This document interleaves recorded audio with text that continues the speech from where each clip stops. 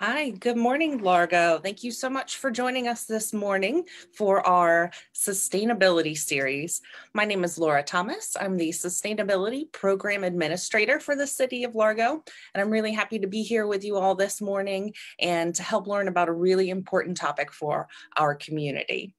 So we encourage you to ask questions throughout the presentation, engage in and let us know what you're thinking and what you want to know about throughout the morning with us. So today we're going to be talking about healthy waterways, and we are lucky to have Chris Benini, our Stormwater Program Administrator, with us today to talk about stormwater pollution, toxic algae, and other conditions that can cause public health and environmental issues. And you're encouraged to go to ourfuturelargo.com to learn more about this topic after the presentation. But with that, we're going to go ahead and kick it off to Chris Benini. So welcome, Chris. Thanks for being with us this morning. Hi, Laura. Thank you very much. Glad to be here. Hi, everybody else. And I guess if we are ready to go, Laura, is there anything else you'd like to cover?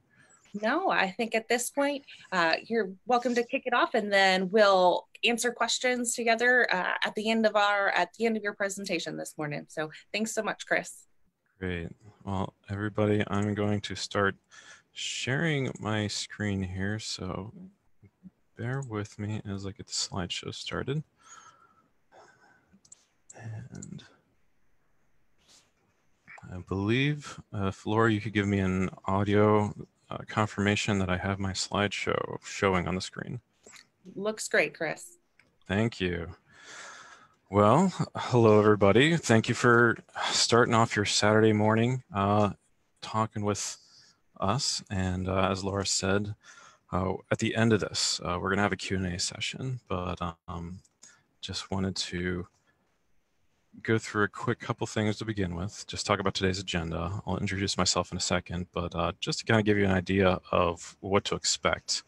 I'll talk about myself a little bit, and we're going to shoot straight to it. We're talking about healthy waterways, and no clickbait here, no waiting. We're just going to start off with what is a healthy waterway. Talk about what makes a healthy waterway and what prevents a healthy waterway from happening. And going through Largo's history and Pinellas County history a little bit, and talk about human development, how we've progressed over the last century, and how that's impacted our stormwater and our waterways throughout the county, and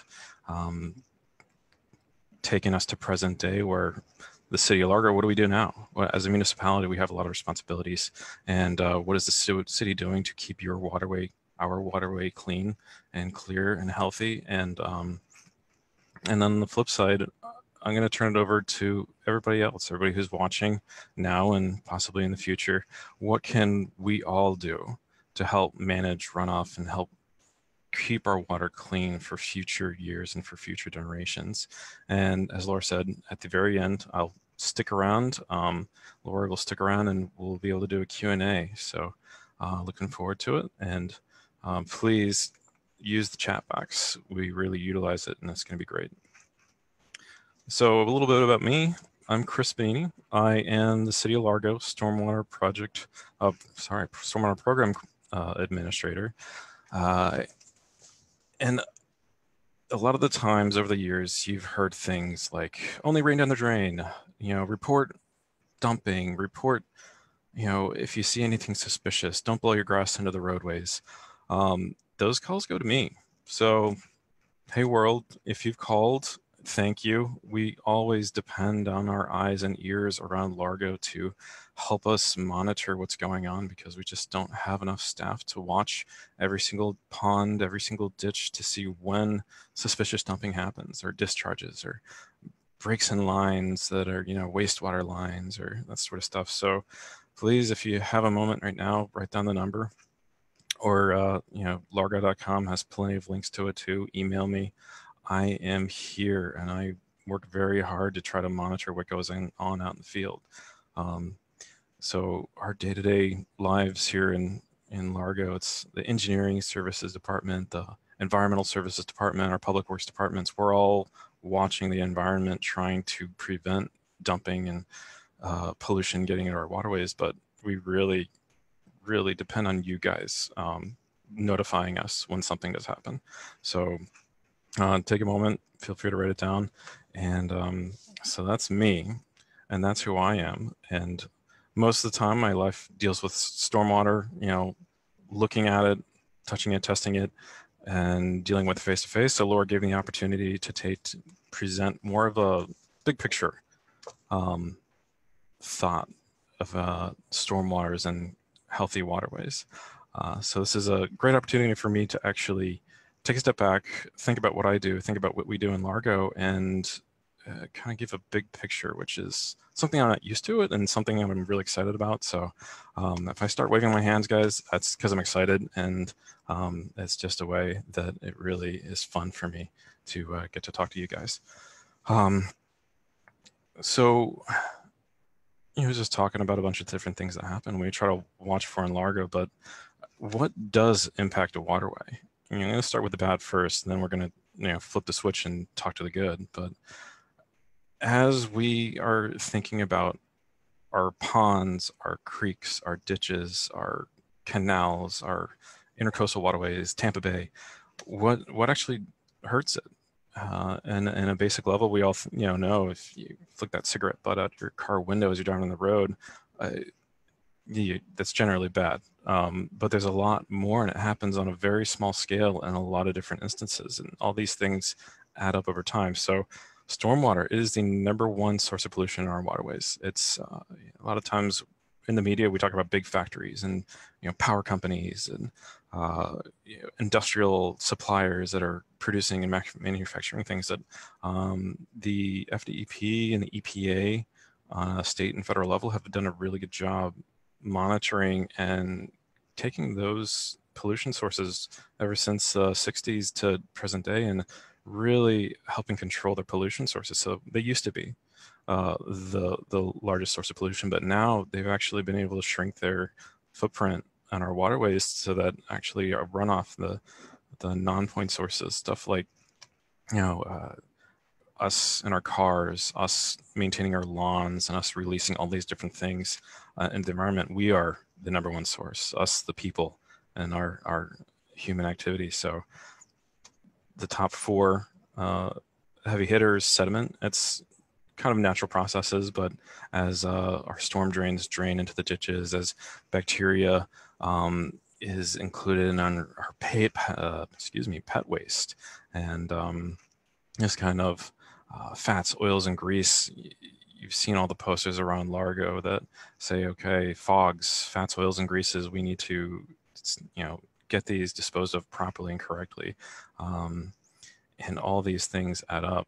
Nutrients is a big one too, which if you've been online, if you've looked at Pinellas County website, Largo's website, nutrients is related to fertilizers. The 4 major nutrients that are infecting our waterways right now are nitrogen, phosphorus, calcium, and potassium. Those are kind of the 4 major ingredients in our fertilizers that it's great. It's healthy for our plants in our gardens. Unfortunately, we live in a very rainy state. And so every time it rains, a lot of those fertilizers, quick release, long release, doesn't matter. If the rain can wash it away, it will get into our creeks and our ditches and our ponds and our intercoastal waterways. And that excess of nutrients, it helps algae grow. So algae eats the same nutrients as their flower bed and our trees and our grass. And I'll get into algae here in a little bit and harmful algal blooms, but we'll just kind of push forward to generally this is bad for our own waterways.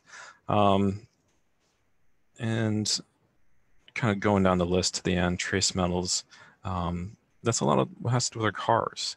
As we're driving, rubbers from our tires, our exhausts, the petroleum products that are burned as we're driving, that's released every single minute that we're driving, and that will get into our catch basins, which you see on the right. That's a graded inlet, and that's you can see that oily sheen. It's that rainbow color on the water. That's it's a petroleum product, and it's getting into an inlet right there. And we'll cover that in a little bit about where that goes to, but and that goes directly into a JIT system, into a creek. So the last one on the list, pesticides. The number one thing with pesticides, we like to use them, right? We don't like our mosquitoes. We don't like bugs in our household, all that sort of stuff. If we use them in excess, and if they get released into the environment and they get down to the creeks, it's going to be killing microorganisms that are integral and important in our waterways. So that's something where I go back to what I said a couple seconds ago. We are in a very rainy state. And when we release chemicals into our houses, outside of our houses, in our cars, outside of our cars, and it gets released in the environment, it will get into the waterways where they're not designed to be there. And so it can be very destructive to local ecosystems. So that's the bad. Let's start off with the bad, but let's get to some good stuff. What is a healthy waterway? Because we do have we have a lot of great healthy waterways. And ever since the 1970s, even Tampa Bay as a whole, we have improved the quality of water all around us. So to put it in the most simple way possible, a healthy waterway is a waterway that can support all of the competing needs that occur in the ecosystem. Think about the plants that are in the water. Think of the wildlife that is in the water or drinks the water, microorganisms that live in, out, around the water, and even humans. We like to swim in the water. We like to take our pets and walk along the water, in the water, enjoy it. And when we talk about supporting all the competing needs, all these different uses, it's one body of water. Imagine this, the New Haven Lake right there. That's on the north side of Almerton, near Lake Avenue in Largo. And it has had a storied past of, times where it's overgrown with hydrilla and water hyacinth and water lettuce. And it's something where it bounces back after we do some aquatic treatment and maintenance to it. And it's a wonderful thing to see. You have many fish in there. You have plant life. You have people walking with their pets, enjoying it, enjoying nature, and all these different uses happening simultaneously around one body of water. And it's something that saying, okay, the waterway is healthy, I can talk to you about the chemistry of it, but I think that a lot of you are going to log off and ignore it because it's really boring sometimes. So it's really, when it boils down to, is that there's a balance and there's an equal sharing of the resource, that everybody can be healthy, the fish can be healthy, the plants can be healthy. And I'd love to hear your opinions. Go to that chat box. What are some of the characteristics that you would include in a healthy waterway? Birds, if there's a lot of birds, if there's a lot of fish, if you can go fishing in there continuously without having to restock every season, let us know. What do you think is a healthy waterway? So the next part of the slideshow we're going to do here is a little bit of a history. And I went into old ortho imagery archives that Pinellas County has. It's really cool. If you guys see that long link down at the bottom, the next 4 slides are all going to have the same link.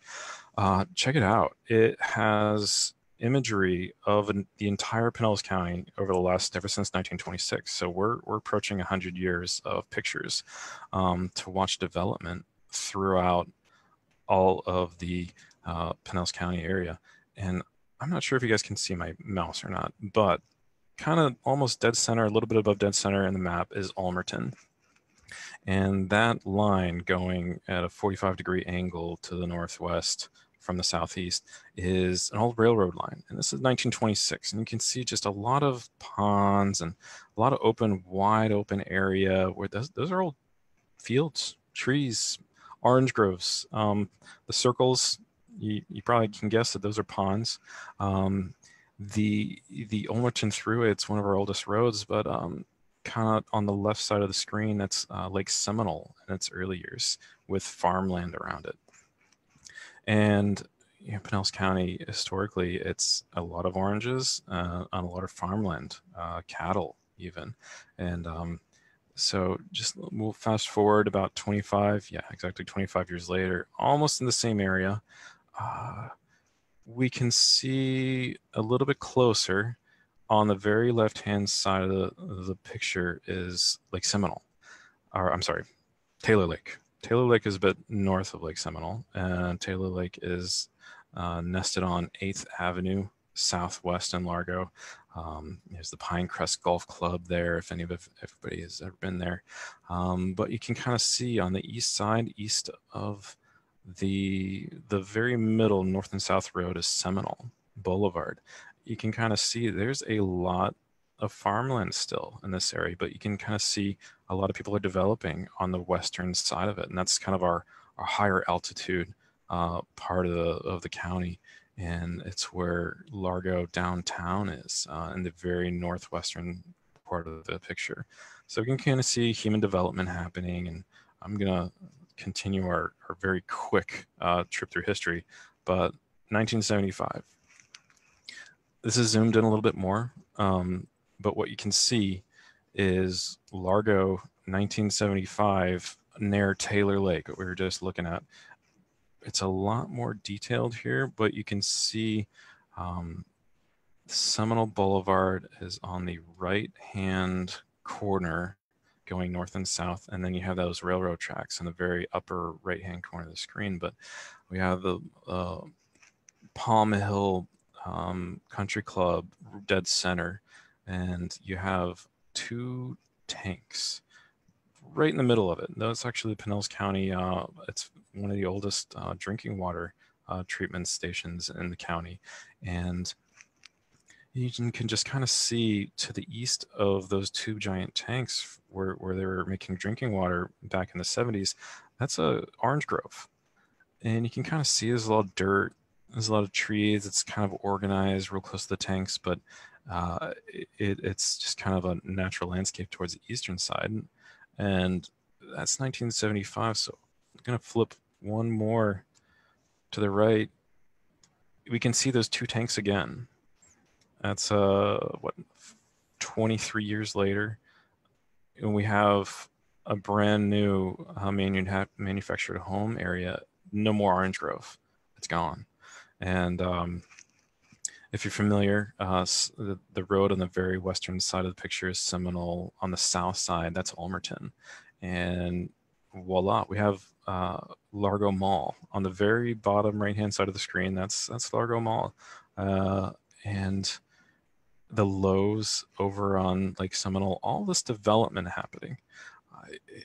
I'm taking you through this very rapid succession in 25-year increments just to see how much we've progressed. Pinellas County has grown a lot, a lot. And the major takeaway from this is that we took this old landscape that was farmland, trees, wild forests, fields, creeks, ponds, ditches, and we turned it into our own uses. And we'll brings up a question, at least for me. Well, it's my job. But what do we do with the stormwater?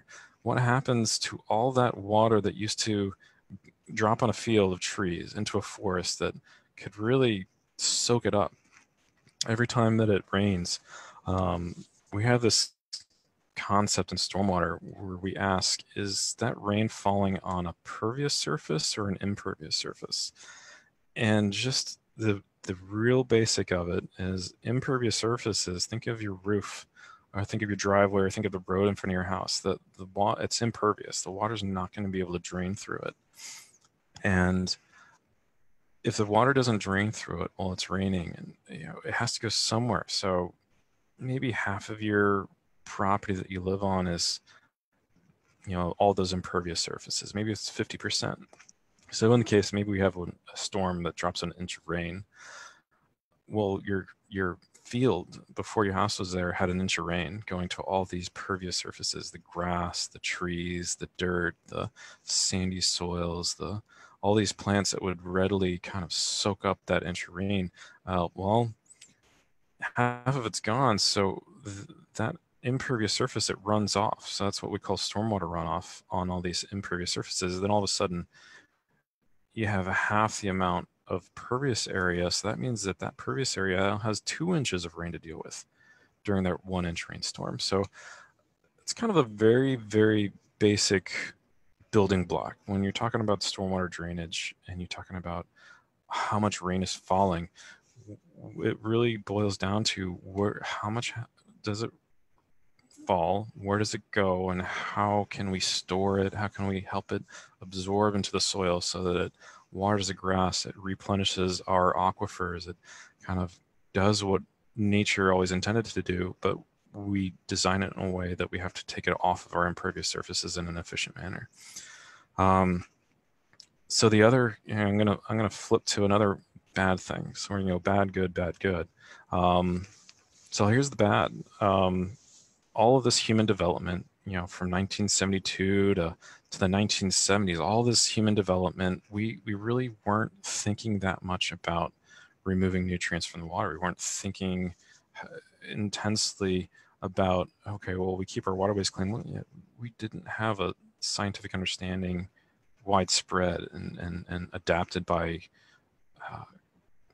whether it be cities or states or the nation as a whole, how to keep our waterways clean. And the impact to Tampa Bay was blue-green algae.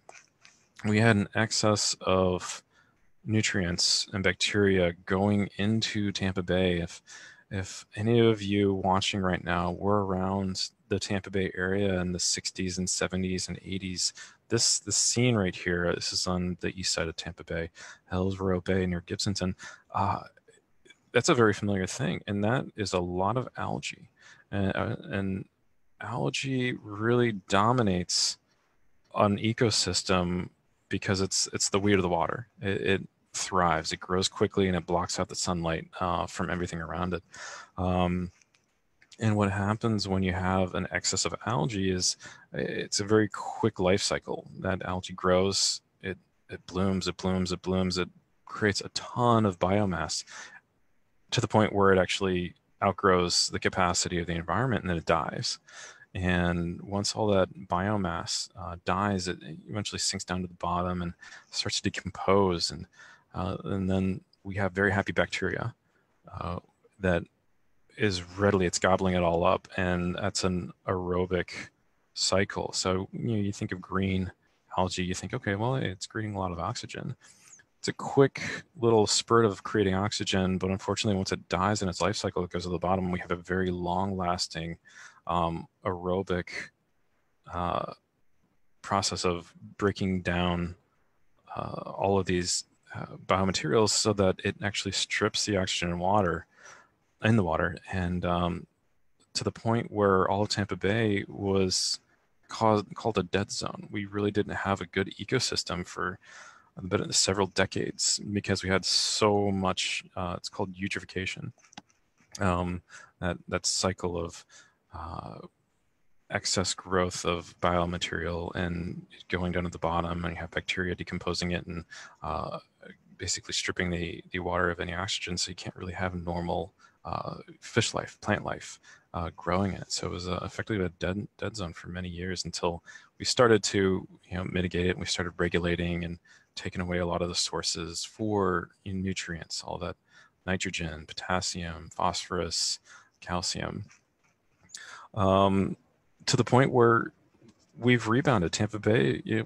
current day, it's healthy. We have fish, we have fishing people, we have a lot of ecotourism, we have a lot of stuff going on. So ultimately, one of the important things is waterways in our food. So as we look from the past, we look to the present, we've progressed so far from the 1970s when the Tampa Bay, the entirety of Tampa Bay was a dead zone. We are now thriving, and we can actually use these waterways for, it's our food, it's our tourism. Pinellas County, we're surrounded. Well, not quite surrounded, almost surrounded. We have the east, west, and south borders on the water. We have a thriving fishing industry now. We have a lot of recreational fishing, and also on the south side of Tampa Bay, we have a lot of shellfish harvesting. And yeah, if any of you are boaters out there, you might have been clamming, or you might have gone to the Tarpon Springs area or different spots to actually find shellfish. It's a great part of living in Florida, and protecting our waterways and preventing those dead zones from happening, or preventing algal blooms. Uh, that's so vital to let all this human activity happen. Um, I'm going to rewind just 2 years. Back in 2018, 2017, 2018. Remember all those headlines about red tide? Well, it's a different type of algal bloom from blue-green algae, because red tide often has toxins in it. There's certain types of algae that create harmful toxins that, uh, when fish eat that algae, it bioaccumulates, and that fish is no longer edible by humans, because humans, if we do eat enough of that toxic material, it can hurt, if it not kill, humans too, and it goes up the entire food chain. So um, as we're thinking about healthy waterways and all that balance that I talked about earlier, equal use between all the different, whether it be the wildlife, our pets, us, the bacteria, the plants, if there's a balance and it's all being shared and used properly, we wouldn't see harmful algal blooms. We won't see that blue-green algae. So our goal is to avoid that. And so we can actually use the waterways to our benefit, and so it's going to be a long-lasting thing. And then this is another thing too. We depend on it in Florida. We're a tourism state. We have seafood that people love to come and eat. We have clean beaches that people love to come and walk on. And then we have just folks who love hopping in a kayak, going through the Weeden Island Nature Preserve, or hopping in a tour boat off Tarpon Springs to go look at the sponges up off of Ainclote Isle. So as this all happens, and we looked at the history, I'm going to do one quick little plug, because as we are here and as we've developed Pinellas County, we've made it our own. We still do have certain things we don't really have control over, and that's hurricanes. So once again, if you've been on Pinellas County's website, if you've looked at local ads, this is all over the place. It's called Know Your Zone. Pinellas County has done a great job of helping us realize where the highest risk areas are in Pinellas County.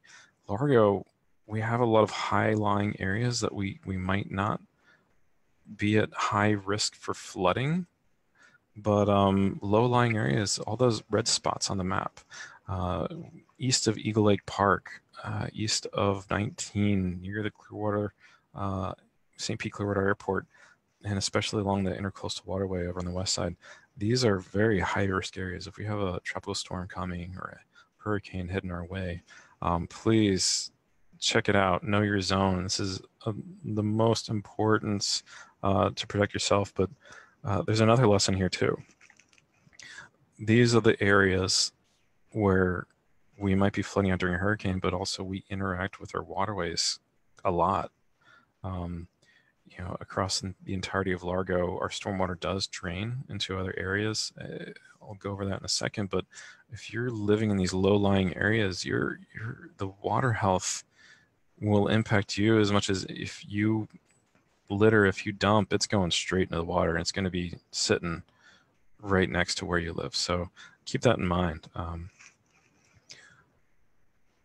So covered the second bullet point of our outline. So that's our little short history and looking at our community and the changes that we've made. Well, but what does Largo do? So now that we're here, now that it's 2020, okay, we've learned all these lessons. What's our structure? What do we do as a municipality to try to talk about, human safety? As we are preparing for storms, there's human safety, there's property safety, there's protecting the environment. Those are kind of our three major themes that we're always trying to do as a stormwater program. So in Largo, we have three major teams that all deal with stormwater. Engineering services, that's where I work. We deal with the planning, the design, and kind of taking the big picture approach to, okay, if we have a city, where do we put the pipes? Where do we do the drainage? Where do we build the ponds?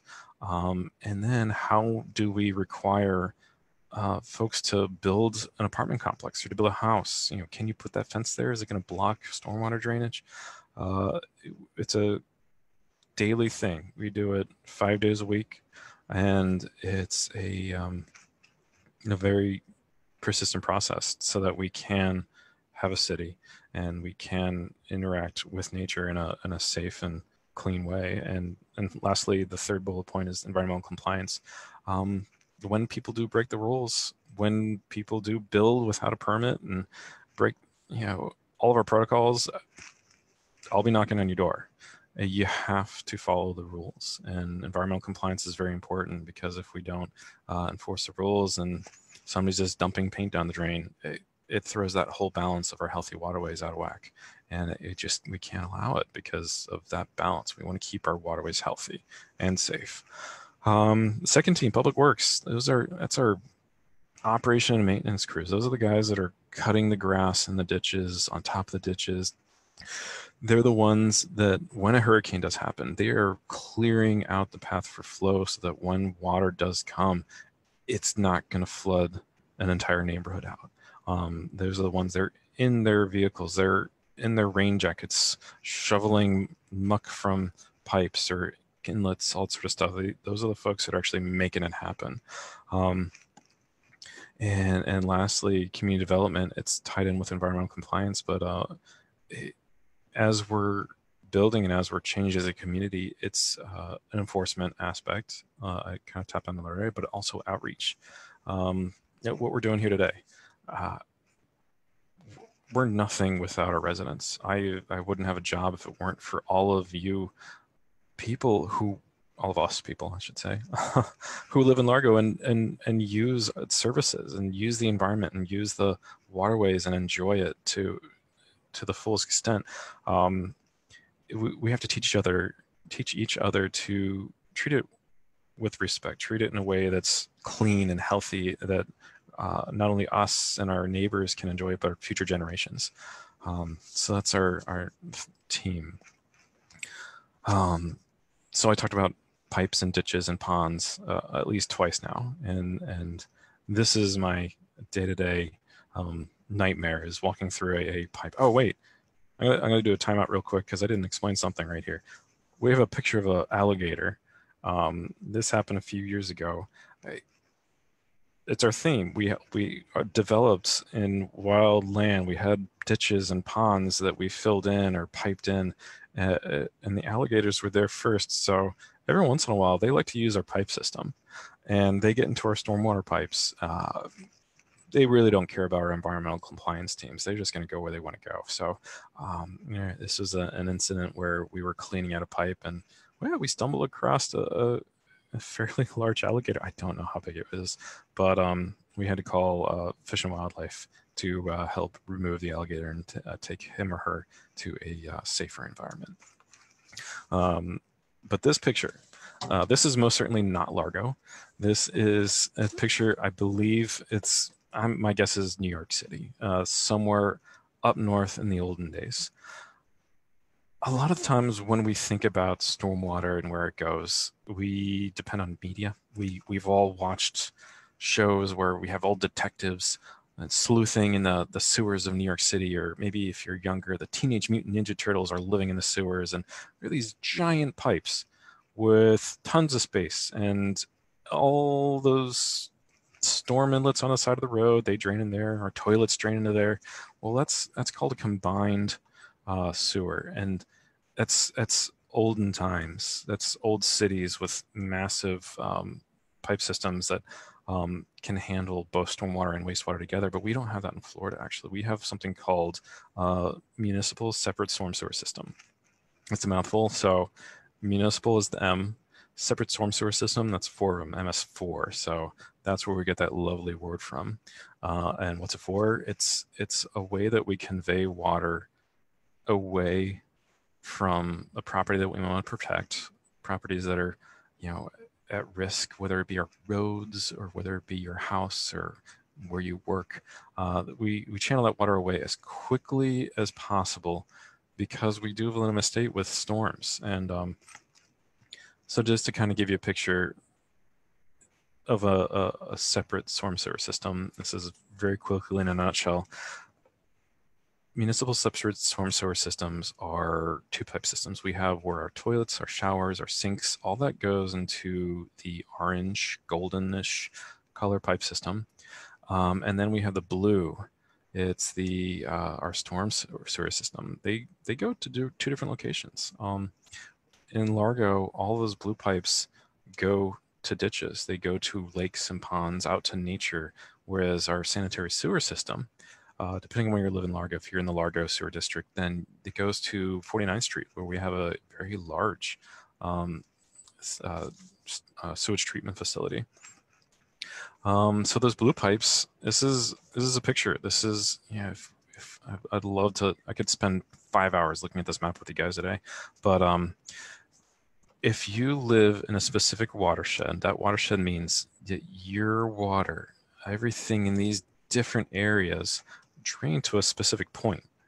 And the arrows kind of help guide us along here. But if you live in the middle of Largo, like Largo Mall, yeah, where that big LARGO Largo is, and Largo Mall a little bit to the south of it, all that stuff goes, it's called the Long Bayou Watershed. It either goes to Lake Seminole or the Lake Seminole Bypass Canal and ends up in the Boca Ciega Bay. And so that goes south. If you live to the west of there, it's the Walsingham Reservoir drains into McKay Creek. Church Creek drains to the very end of McKay Creek. All that water heads to the west to the southern part of Clearwater Harbor. The northwestern part of Largo that does intersect with Bel Air, it's called Bel Air Golf Club Run. That also goes to Clearwater Harbor.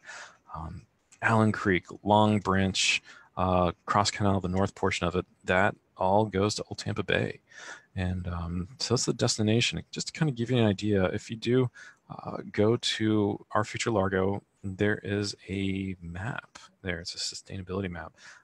This is something that's interactive. You can actually go to the website, click on it, and it'll show you a little bit of some facts about each watershed. And you can go to the county's website where they have a little more detailed report on every single one of the watersheds.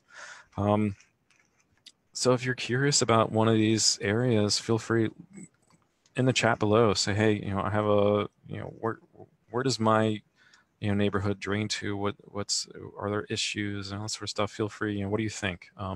Is this map useful? Give us, share a little bit with us in the chat below. So I'm going to go back to the theme that we keep on talking about as human development. We do have potential issues with human development. Sure, if you're here on the sustainability series, you might be aware of that. Just one quick glimpse into one potential issue. As we have developers, construction jobs, we try to prevent pollution and runoff, and this is all this sand and soil we call sediment. We want to prevent that from getting into the waterways because, as it stands, erosion happening in mass all at the same time from like a job site or just something that had a big washout, it'll create turbid water. If you look at the bottom right picture, that is a very unhealthy little pond that's right next to some, it looks like either pepper trees or mangroves, but next to a larger water body. That can clog fish gills. It can suffocate plant life. It can kill healthy bacteria that was interacting with the water. It disrupts the entire ecosystem. And if that's left as it is, or if it happens repetitively, you can have entire fish populations killed. Done. That's we call them a fish kill. And it involves a very smelly, nasty cleanup. And we, not to complain about the work, it's worse for the fish than to be the person cleaning it up, but it's just, we don't want that kind of environmental harm to happen. So that's part of one of the regulations that we do in the city of Largo. So just to kind of the last part of, what's the city of Largo doing? And also, these are just kind of common questions that I get at my job. This is the intersection of, well, what is Largo doing? But also, what are we asking our people to do? What are we asking our residents or our businesses to do to help keep clean waterways? And so people ask me all the time, oh, what's so bad about pool water? When I need to drain my pool, we had too much rain, I got to drain the pool. What's so bad about that? every is a very famous children's little short stories like Everybody Poops. Well, so do our pets. And well, we don't have our dogs go into our bathrooms. So a lot of times they go out in nature, and a lot of folks do not clean up after their dogs. But so they ask me, "Oh, what's the big deal?" Number three, why am I not allowed to blow my grass into the street? And number four, what's the big deal? With cars leaking oil, everybody does it. Why are you bugging me? I get asked these questions on a weekly basis. So let's go after them one at a time. And first one, pool water. It's against our code of ordinances. But why? Why is pool water bad for the environment? The reason is the chlorine. When we're talking about that balance of a healthy waterway, when we want to have microorganisms living that are going to be the fish food that the fish eat, and then the fish grow, and then bigger fish eat the little fish, and then we eat the big fish. That whole life cycle is disrupted. That food chain is destroyed if we were to contaminate an entire creek with chlorine. So chlorine will harm the environment. It will kill what it comes in contact with. That's why we put it in our pools. So if and when you do drain your pool, the first thing you do is dechlorinate it. There's little tablets, little chemical, things. The pool companies, they know about it. They can do it. And then you never, ever drain it directly into the storm drain. You drain it into your yard because it's watering your grass, and B, it's also percolating to the ground, which is, instead of going to a storm drain straight out into a creek system, you can replenish the groundwater directly behind your house, and it's much better for the environment that way. The next one, dog excrement. When we are walking our dogs and our critters throughout the city, you have to pick it up. If you're not on your own private property and you do not pick it up, you're breaking the code of ordinances. The reason behind it, it's nasty. Nobody likes to be walking through grass and step on somebody else's dog's excrement. But it's also, all animal poop has bacteria in it. And dog feces is unique in a way that it doesn't really break down very quickly. It could have something to do with the diet or just the way their digestive system works. But we feed our dogs artificial food. There's a lot of chemicals in it. It kind of prevents it from breaking down a lot, and that will wash into our waterways. So we have high nutrient feces with high bacteria content that can every single day, dump trucks full of this goes into Tampa Bay, and we really need to stop adding to all the waste that gets into our waterways. And going back to the balance here is that we have an excess of nutrient and we have an excess of bacteria that's being released into the waterways, and that's food for algae. That's food for algal blooms, and that will throw the life cycle or the balance in our healthy waterways out of whack. Very similar to that last one is grass clippings. Grass clippings are nutrients that we don't want to release into waterways, but it's a nutrient that has fertilizers, pesticides, herbicides. We chop it all up in our grass. We kind of forget about it. We walk in it. It doesn't really impact us that much, but it will harm wildlife, whether it be the excess nutrient helping harmful algal blooms, or be the fertilizers contributing to it, or whether it be the pesticides or herbicides actually killing the actual wildlife in our waterways. It's just bad. So please bag your grass, put it in a compost bin, dispose of it. We have a very robust solid waste department that they can and do take away our yard waste. Please utilize our city services. Our fees are already paying for it. So as a very useful way to keep our environment clean is just to keep it out of our environment. And then cars leaking oil. I think it's common knowledge, but I'll say it one more time. Petroleum products, paint products, automotive fuels of any kind. If you don't want to drink it, the fish don't want to drink it. The birds don't want to drink it. The dogs, the cats, the raccoons, nobody wants to drink it. our petroleum products are not a naturally occurring thing, especially burned petroleum products.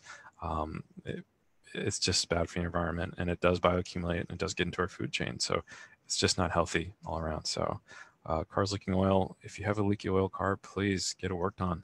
If you're parking it somewhere and you have tons of oil spots, put a pan underneath your car.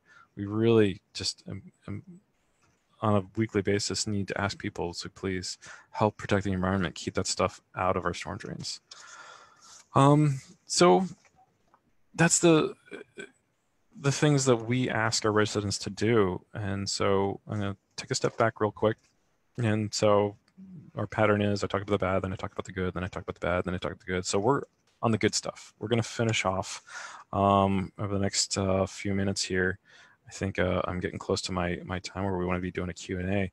But what else can you do? What are some of the positive things that we can do as a community? And I'll give you a couple examples of what Largo's done. How can we help? How can we be proactive instead of just, if you just follow the rules? Yeah, we're doing our basic bare minimums, but can we go above and beyond? There's three of my favorite ideas. They're not the entire list. There's a lot of lists out there of things you can do, but what can we do in Florida? I love rain gardens. This is a couple of pictures of our Largo Community Center. If you're ever curious about a very substantial, large stormwater treatment system, go to our community center. Call me up. I'll go out there. I'll give you a tour. I love this place. It gives me an excuse to go away from the desk too. Rain gardens are a way to collect rainwater and to hold it on site so that it's actually feeding plants, but B, it's percolating down in the ground. Like I said earlier, it holds water to a point that it will go down into the earth and it'll meet up with our shallow aquifers in Florida. It'll take years, but our groundwater table is constantly rising, lowering with the rain. But if we had more and more of these rain gardens, it would stay replenished more and more. Another idea that I love is start using a rain barrel or two or three or four. Our roofs are great storm water collection devices. We have the entire roof already collecting our rainwater and channeling it into a gutter. We can collect it. We can make a barrel and raise that barrel up off the ground a little bit so that you can, if you see the picture on the right, this is a picture provided by SWFMA, Southwest Florida Water Management District. But you put a nozzle on the bottom, then you can water your grass for free. If you're using your potable water, you're paying for that water. Why not use free water? And this is just another idea of you keep it on your property. If you have less water running off of your property into the curb, into the street, into the gutter, all those pesticides, fertilizers, all this sort of stuff is going to be released into the environment. Might as well just keep the water here and use it on a dry day. And last idea that I'm going to throw out there for you to be proactive is plant a Florida-friendly landscape. University of Florida has started up this program called the Florida Friendly Landscape Program. And if you just Google it, Florida Friendly Landscape, I'm going to say that as many times as I can. It's a wonderful resource if you're ever interested in planting local beneficial plants. It's also a great guide for stormwater runoff. They give you ideas on how to, if you own land, or if you are renting a property where the property owner likes to plant or change things, or change, just basically getting away from grass. By all means, check it out. The Florida Friendly Landscape has great, it's a wealth of knowledge. It's so cool. I love looking at the pictures. And there's just this 4-word phrase that I love to repeat over and over also is right place, right plant, right place. It gives you a guide. It makes it simple. If you're close to water or if you're in a high and dry area, it'll guide you through the whole thing. So check it out. And planting stuff like this these are plants that don't need regular fertilizing. They're plants that don't need regular watering or even pesticides or herbicides. They are robust. They're Florida friendly, and it's a way to help keep our waterway clean. So on that note, I think I'm over time a couple minutes, but we still have plenty of time for Q&A. And I just want to say thank you, everybody, for listening to me rambling. Thank you for listening to me rant and rave and all the tangents. but maybe if we can get Laura back on here, we can start up a Q&A. I really appreciate everybody listening in. Well, Chris, thank you so much. That was really wonderful to hear so much great information about stormwater and how it impacts us and how we impact it. We do have some great comments from the community here, and we'll jump into those in just a second. I did want to start with a couple of my own. One thing that you talked about and mentioned was the pet waste, and that one always really kind of shocks me. And so, first, we'll ask a question out to everyone joining us and listening in. Feel free to take a guess at this, but how many pounds of pet waste do you think is left on the ground every day in Pinellas County? So pounds of pet waste in one day in Pinellas County. Share your thoughts with us there. I'll give that out in just a second.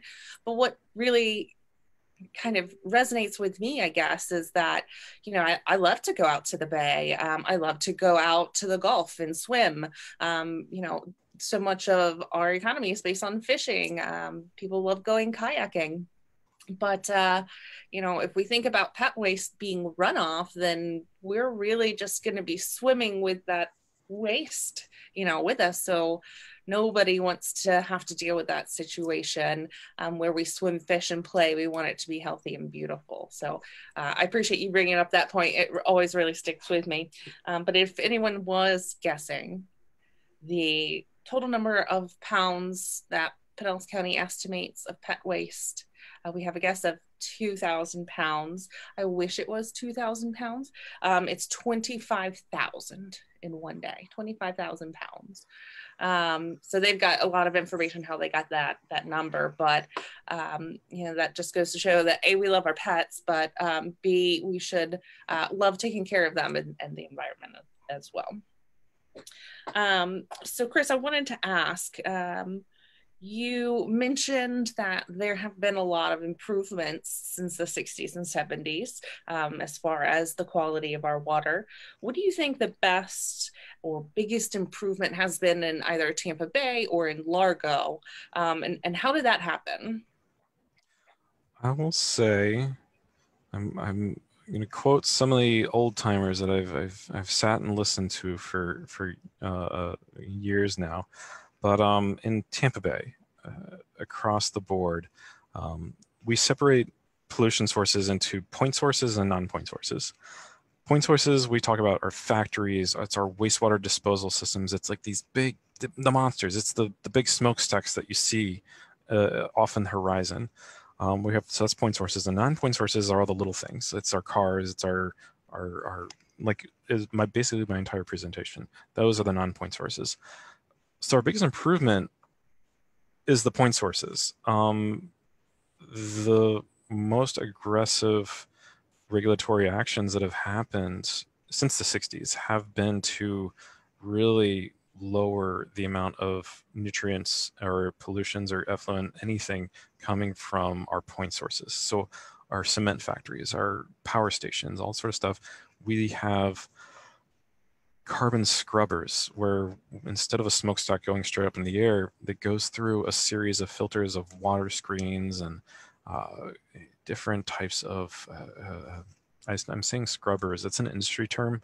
It's essentially you have these big boxes basically or tubes where you run smoke through, and you have water and chemicals spraying all up in it. So you have a big mix of water and I'm forgetting the phrase for it. It's a type of flocculant that's and it combines with air particles, but it grabs all the muck and all the soot and grime out of the air. So the water, when it comes out the other side, it's extremely clean in comparison to having a smokestack going straight up into the air.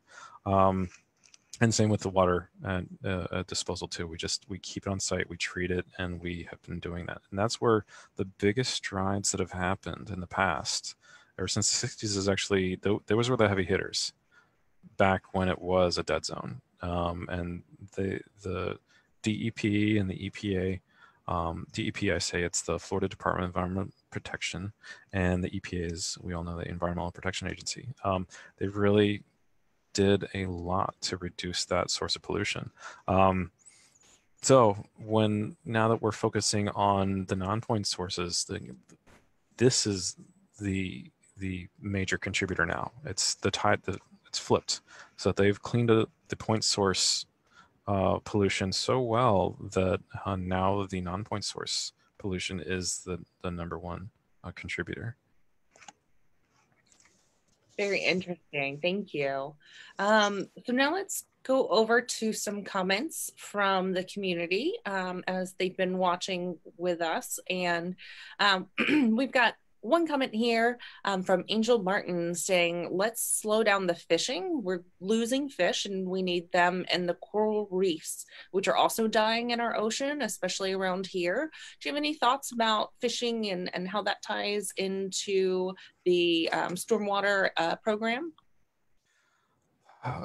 I think the way that our stormwater program ties into fishing is healthier water allows fish to reproduce at greater levels. And so if we were to clean up our waterways and if we were to have healthy waterways in mass, we would have more areas for fish to spawn. We would have more areas like if you ever go into a pond, if you're just looking and you just see like it almost looks like a little crater. It's on the banks. If you're just walking around most ponds in Largo, you can actually find them.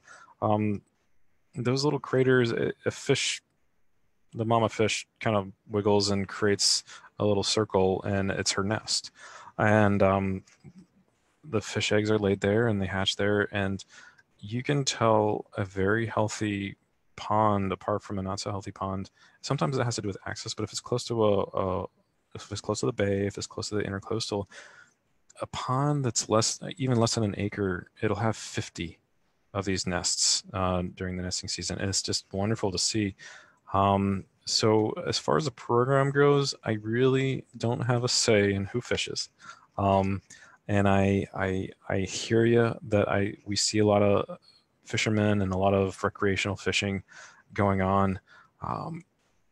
And to a certain extent, yes, we want to control it. And the Florida Fish and Wildlife Service we control it through our licensing and actually having certain fish that are not allowed to be caught. It's catch and release for certain species or certain ages.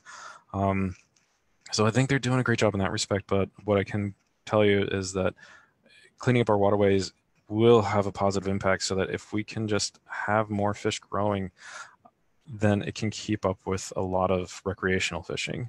And if you're ever curious, then in New England, there has been some of the most interesting and robust studies about fisheries, just natural fisheries, for bass populations and carp, and I think a couple other ones, where they've tracked over the last 50 plus years the fishing population, where they had so many commercial fishermen, they killed the population rebounded, and then they killed it off again, and then regulation came in and prevented it.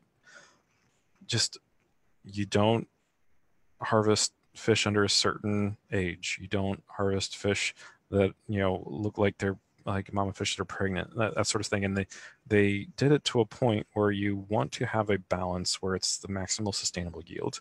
And I'm saying I'm doing this. It's like a lot of fish, not many fish. And what they've done is it's easy to get down. It's hard to get up. So they're preventing overfishing to a certain extent where they've leveled out and they're trying to find and decrease these big dips.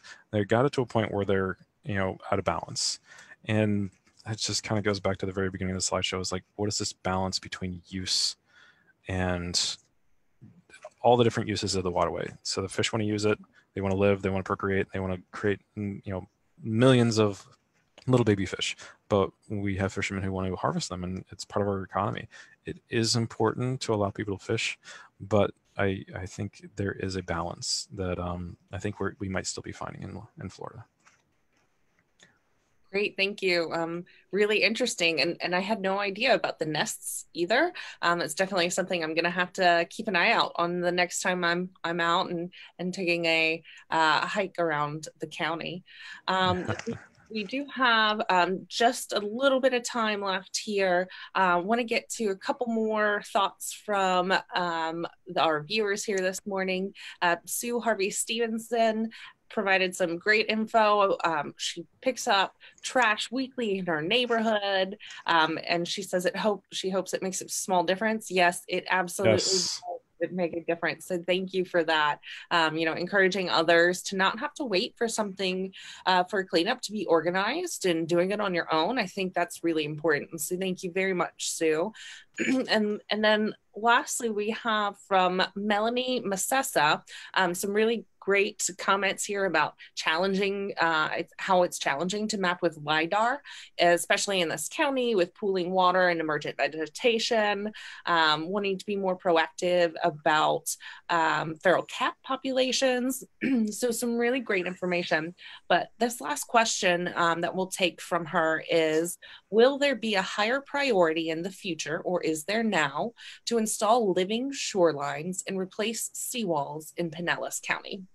So I don't know if you want to address that at all, and I'm certainly happy to jump in before we close out, and we just have a little bit of time here.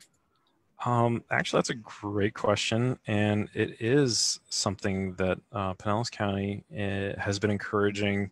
That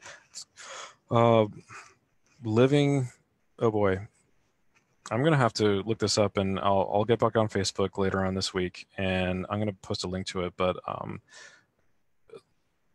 living BMPs, essentially in stormwater treatment, seawalls, pipes, ditches that have concrete walls, all this sort of stuff. You're right, it's not good for the environment. And there is going to be an emphasis on creating natural landscaping, natural ecosystem-based ways to hold back, soil from caving in. So seawalls is something where that's a tough one, because a seawall is a barrier that goes through so much physical strain. The physics behind a seawall is astronomically, it's beyond me. They're strong. However, leading up to the seawalls, a lot of tidal areas and a lot of ponds that don't have tons of water flowing in them, they can absolutely be replaced with softscapes, with banks that are vegetated. And a lot of what we're doing is going to be focusing on that. So absolutely, that's a great question. And yes, there already is a higher priority in it. And it's just, it can take decades to get an entire county shifted over to it, but it's happening. It is happening right now, which is fantastic to see. Yeah, and I'll just follow up real briefly. Happy to take any last questions. So if you have anything else you'd like to ask, go ahead and type it into the comment section below. Happy to answer it. But to follow up to what Chris said, yes, it's becoming a priority. It is a priority. Here in Largo, we don't have as many seawalls. We don't have direct, or I should say, we have very little property that is a intercoastal or Tampa Bay shoreline. We do have obviously others with channels and lakes and things like that. But the county as a whole is really doing a wonderful job at becoming very proactive to address the impacts of climate change, increases in flooding, storm surge, and really looking at how vulnerable we are. Because when you think about needing seawalls, hurricanes and flooding don't care about city jurisdictions. They don't care where one bit begins and the other ends. So unless we plan this out collectively, we won't be able to make the full impact that we need.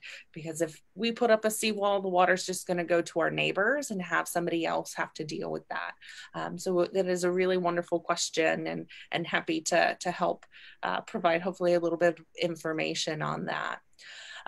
So I see that we don't have any further questions at this moment, but thank you, Chris. I wanted to say wonderful presentation, some really great information, and happy to get all of your comments while you were watching with us today. So thank you, Chris. I appreciate your time, and we look forward to having you help us improve the health of our waterways moving forward.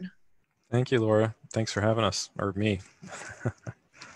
All right, everybody. Thank you again for joining us for the Largo Sustainability Series. Don't forget to go to ourfuturelargo.com to learn more about some of our efforts, as well as upcoming sustainability series presentations, and to find more information about Chris and the stormwater program. There's additional links below in the comments, so be sure to check those out and have a wonderful weekend. Thank you.